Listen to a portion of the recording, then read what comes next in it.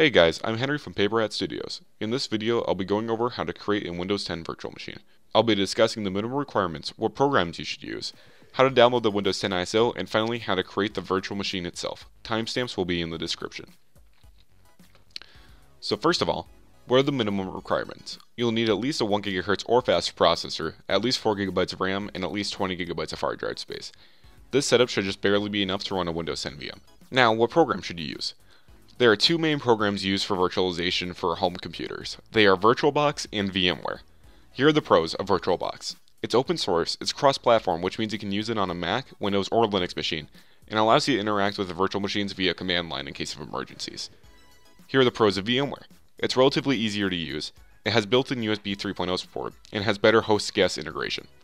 For this tutorial, I'll be using VMware. So, how do you download the Windows 10 ISO? So, you're just going to search up Windows 10 ISO in Google. Click the first one, download Windows 10 disk image. Scroll down, download tool now, click that. It'll download it. Open it up, hit yes, let it load.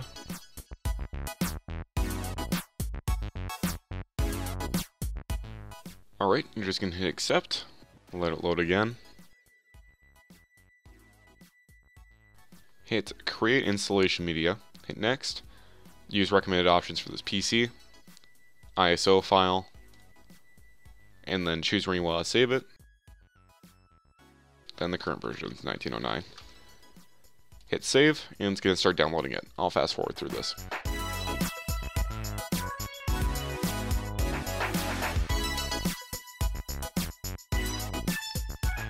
Alright, now that this is done, you can just hit finish. The next program we're going to be getting, you can just ignore this, close this out pretty quickly. Next program we're going to be getting is VM Player. Player download. Whoops. And download VM Workstation Player. Just going to try it. Try Workstation 15.5 Player for Windows. Hit download. It's going to download it.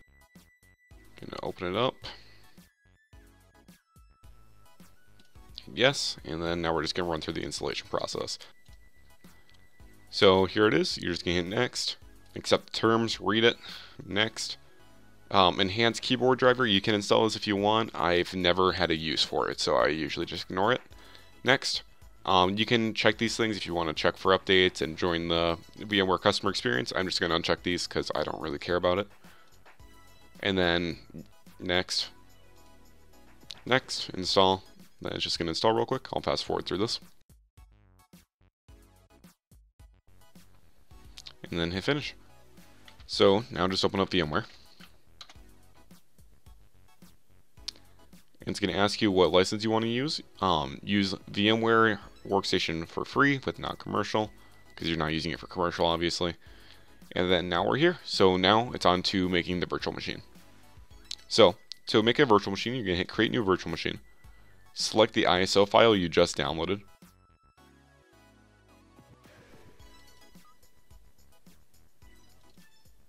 And shall automatically detect it. Name it what you want. I'm just going to name mine Windows 1903 or 1909. Hit next. Recommended file disk. I'm just going to do 60. You can just leave these settings default. And then hit customize hardware.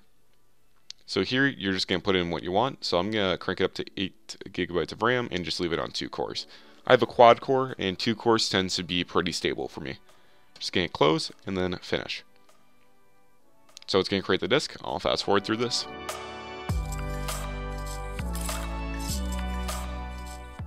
Alright, now the virtual machine is booting up for the first time. This usually takes around 30 seconds. Sometimes less, sometimes more.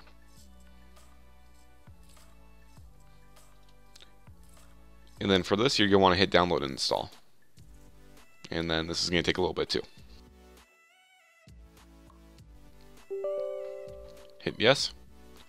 And then sometimes it times out like this. What you can do for that is just hit the little down arrow up here and hit restart guest, and then say yes. And then press any key. So you're just going to press a key and it'll boot into Windows, the Windows setup.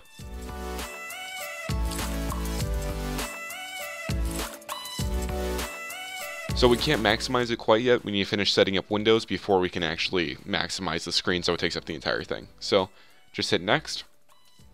Install now. And then it's just going to start the setup. Now if you have a product key, you can activate it, but I don't have one, and I'm just going to use the trial mode. And then you're going to select the version you want. I'm going to go with Pro, hit Next. You read this, and you hit Accept Terms and Licenses. And then you're going to hit Custom Install Windows Only, and select your drive, hit Next. And then it's going to start installing Windows. This tends to take a little bit, so I'll fast forward through this as well.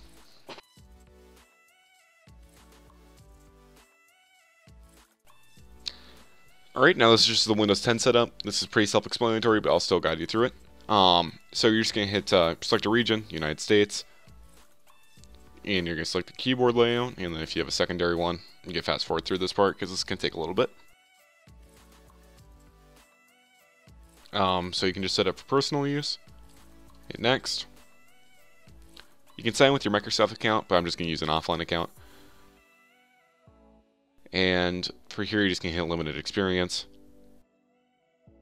Then I'm going to set up my account. So, Henry, create your password. I'm just not going to use one. And then you can just hit No through this. If you want Cortana, you can hit Accept, but I'm just going to hit Decline.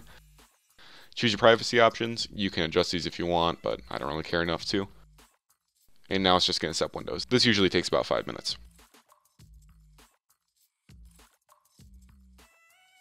Alright, so Windows 10 is done setting up. So what you're going to do is you're going to hit the player up here, go to Manage, and then Install VMware Tools. So this will put it in a disk, and it should pop up any second. Alright, there it is. So what we're going to do is we're going to go to this PC, and then open up VMware Tools. And then hit Yes. And now we're going to run through the installation. So you're going to hit Next, Typical, and then Install. Alright, you're just going to hit Finish, and you're going to restart the VM. Alright, now that we're back in, we can now maximize this window. And some of the nice things you can do now is you can copy and paste things. So if I just bring up Notepad on my host machine, I can just write something. You can copy it, and then I can just paste it in here. You can also drag files across VM machines. So, for example, I have a Christmas file right here. I'm just going to drag that over here. And boom, it's over here now. So this is it for the tutorial. If you have any questions, feel free to ask them in the comments. I'll make sure to respond to them. Thank you so much for watching. Make sure to leave a like and subscribe.